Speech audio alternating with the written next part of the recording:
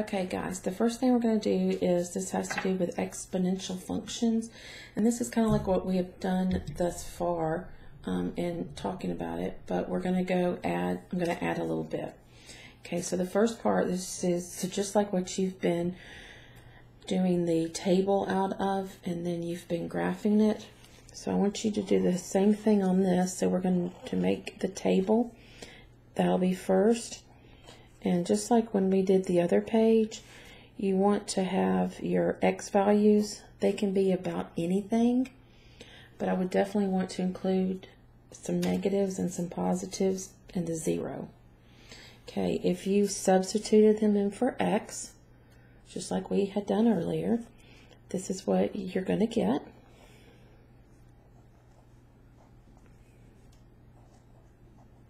All right, because 2 to the first power is 2 and so forth. Okay, so then we're going to graph it. So far, this is everything that we've already done.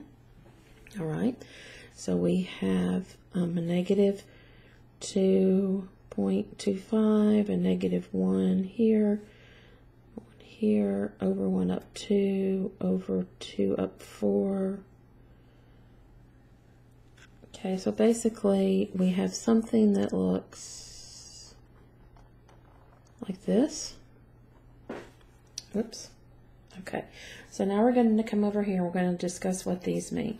First of all, we need to pick either growth or decay. If you read this from left to right, just like you read in the English language, we go here and we read across, it's going up. It's starting down here and it goes up. So if it's going up from left to right, that is called growth. Okay, the domain, remember, domain are your X values out of domain and range. For the domain, this keeps going that way and it keeps going up and out. So your domain would be all real numbers because it does keep going. All right, on the range, where is it on the y-axis? Well, it starts any place above the 0. It does not include the 0. So your y is going to be greater than 0. Okay, your y-intercept. Your y-intercept is wherever the x is a 0. So if you look over here, it'll tell you there, or you can just look at the graph. Whoops. And kind of highlighted that in the wrong spot, but that shows you that it is at the 1, so it's an ordered pair of 0, 1. Okay, and the last thing here, this is called the asymptote, and the asymptote is basically what line does this curve down to, but it never touches, and that would be at the 0. So you put y is equal to the 0. Okay, let's look at another one, just like this, only slightly different. Okay, so the first thing is you're going to make a table. Okay, so I like to use a negative 2, a negative 1, a 0, 1, and 2. Sorry.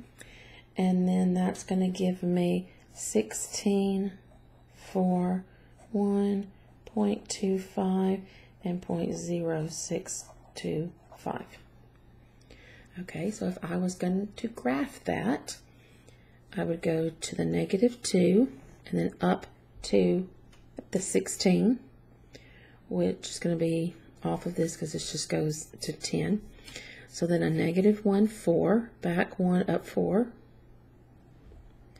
A 0, 1, and look, that is where we're crossing over the y-intercept.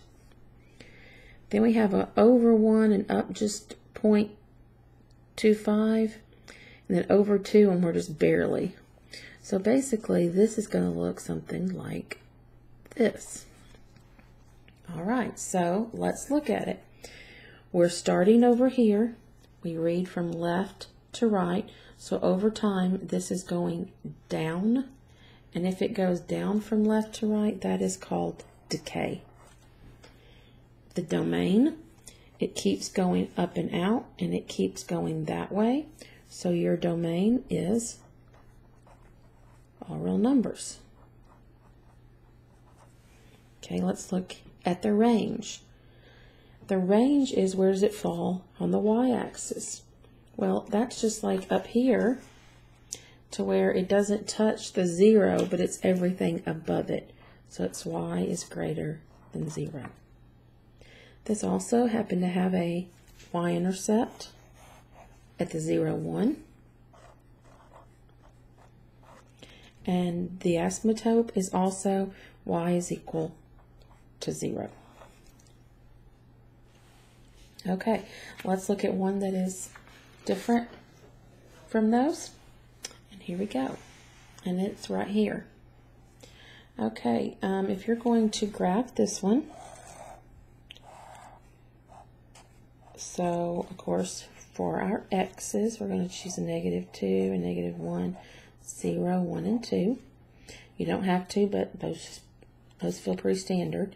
Okay, if I substitute these in for my exponent, I'm going to end up getting a -0.8 repeating. It's like a -0.88888.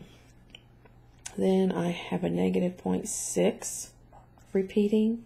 This is 0, 1, 2, and 2, 8. So that's what happened if I punch that into the calculator. Okay, now I'm gonna graph it. So to graph it, I have I'm a -2. That's over 2. And look, this one is just barely down under, like this. And then I have a -1 and a -6, a 0, 0, over 1 up 2, and over 2 up 4. So this is actually going to look different. And look, it's going to come down like that. All right, so let's go through and answer our questions, because this is different from what we've done in the past. Okay, going from left to right, look how it goes up. From here to here, it goes up. This one went down, but this one goes up. So that's growth. The domain is also all real numbers because it keeps going left and right. Now, when we look at the range, this is going to go down to the -1. It's not going to go below it. So your range is going to be y is greater than a -1. Okay, when we look at these equations, when we're looking for what's different about them, so why did it come down past the 0x? What you're going to look at is it's not just 3 to the x power. Sorry, it's not just 3 to the x power, but we have a -1. That -1 is going to tell you how far you come down. Okay, so like this equation here,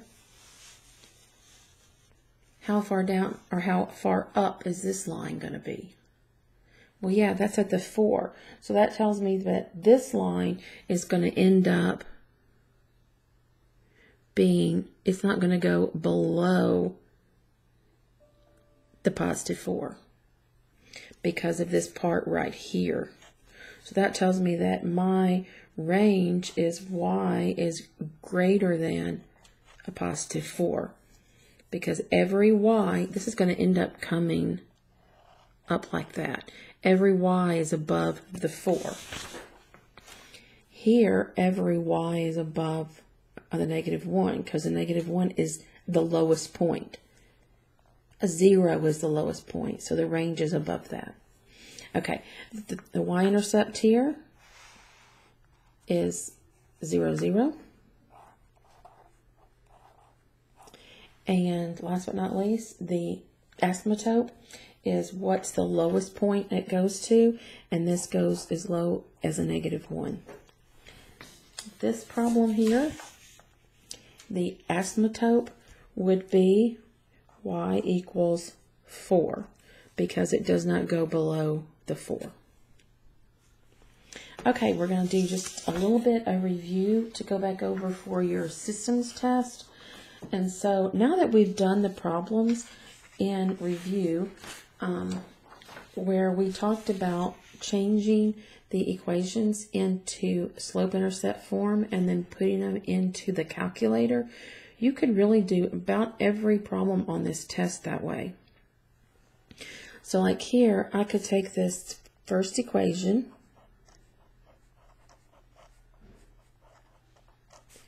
and I can change it into slope-intercept form by moving them the mx using inverse operation. So I could add 3x onto both sides,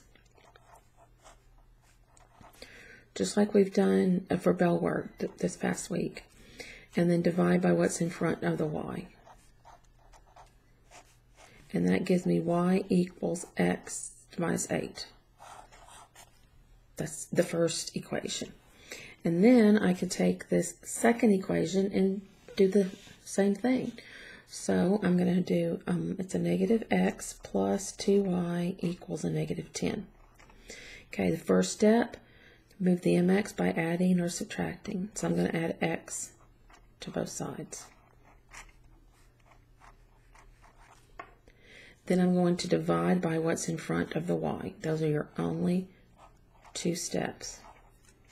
So this gives me y equals, that has an understood 1, so it's 1/2 x, and then a 1 is 5. Okay, if you put these two equations into your calculator like we've been doing, where you go to graph, enter an equation, hit tab, enter the other one, then you go to menu, down to analyze, and then to intersection, then you're going to find that you end up getting for your answer the correct answer, which would be that one. And it would look just like this on your calculator when you graph it.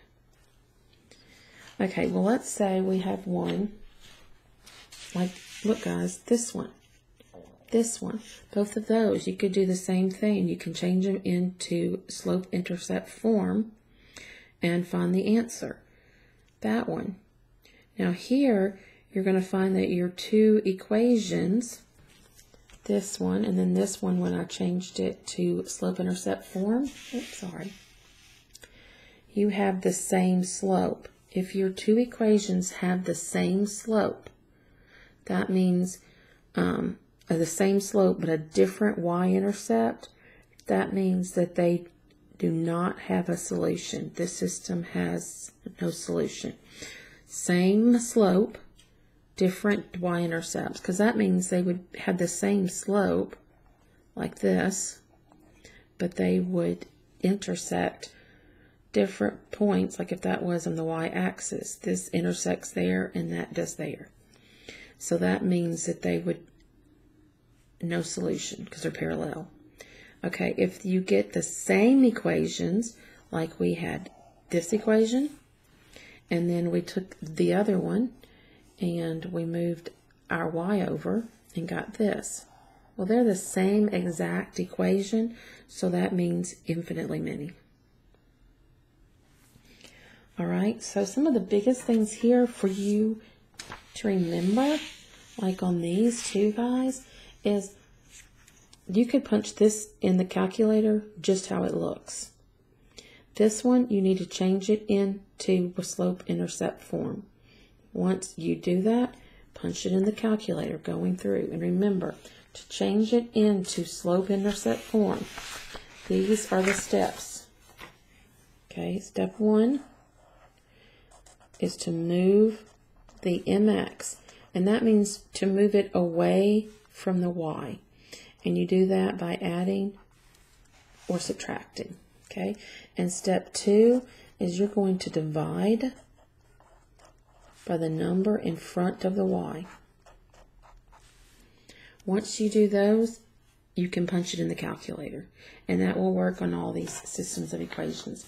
If it's a word problem, then you just have to turn it into systems. Like, for example, here, he had an annual fee of $10.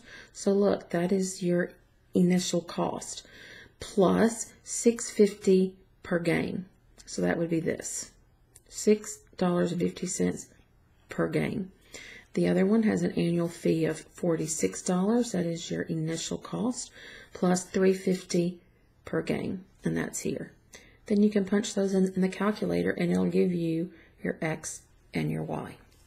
So hopefully if you attack your systems of equations 3-take test that way, then you'll do a lot better. But you have to know how to do this and then punch it into the calculator. And once you know those two things, you'll be fine. Once again, to punch it into the calculator, you go to Graph, and then you enter in the first equation, okay? Then hit Tab, enter in the other equation, and then go to Menu, Analyze your graph. Then you'll go over and go down to I think it's intersection is what they use for the term there. And then you click there. After that, you get your hand, like if the point of intersection, let's say, is there, you move the little hand over here and you will click here, and then you punch it over, you slide over, and you click on, and then you click on that side, and then it will tell you what your point of intersection is. All right.